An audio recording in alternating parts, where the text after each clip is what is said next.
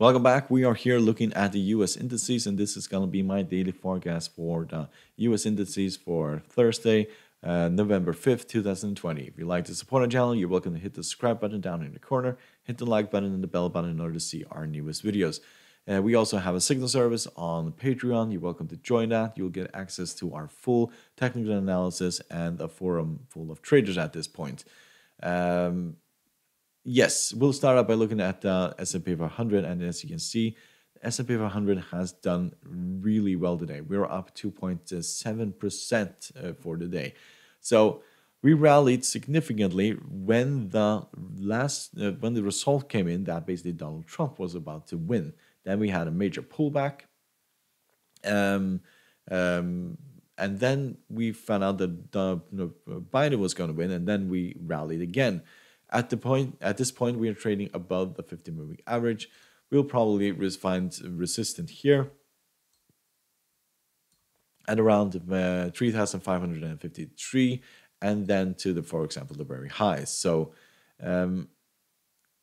yes, the very lows here are down here. So we are trading way above this range here. So, possible entry here. To enter here at the moment is fairly risky.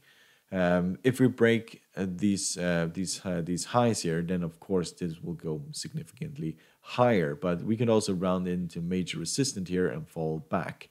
Technical indicators for S&P 500 are very bullish at this point, but best entry is basically down here, or best entry is just above the 50-moving average.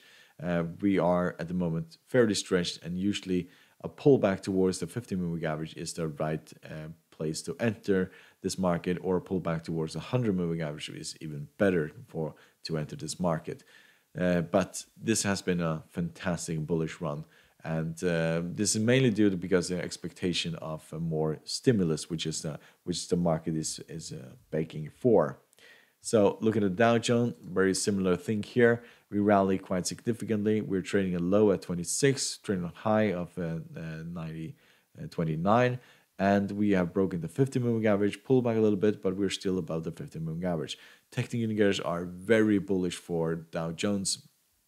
All of them, we're not even close to being overbought, so we may go significantly higher.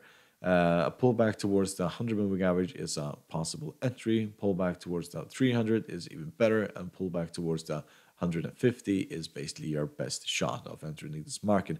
But that's not going to happen at this point. We are going higher before we even go lower. It's just a matter of whether or not we break these highs here.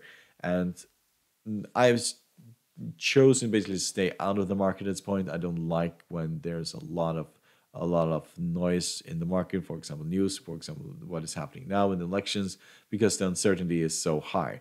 We could just as good have broken minus 3% to the downside instead of to the upside. So therefore, I tend to wait. So we look at the Nasdaq. We can see that we rallied way above the 50-moving average. We are heading towards 12,200 at this point. The technical indicators are all turning around.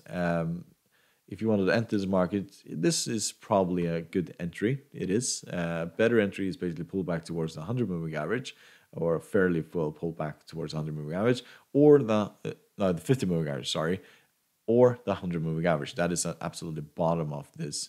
As you can see, that is major support there.